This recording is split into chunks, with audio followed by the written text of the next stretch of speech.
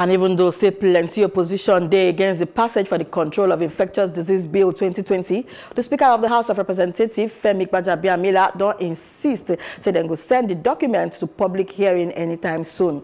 And this one they come when the House they still deny say they receive any money inducement where reach $10 million from foreign interest for the bill, where then they still call a National Center for Disease Control.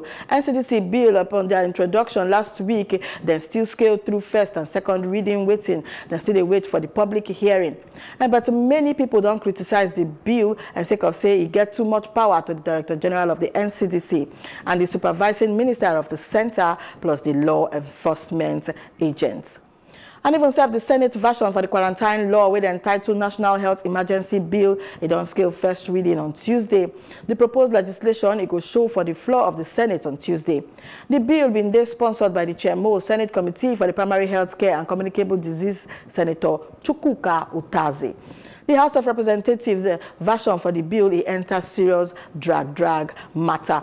And one former Deputy Senate President, Ike Ekweremadu, protest the non-distribute for the bill to members before him and do the presentation. And he still yarn say the Senate then go distribute the bill so that senators go know every on top the matter.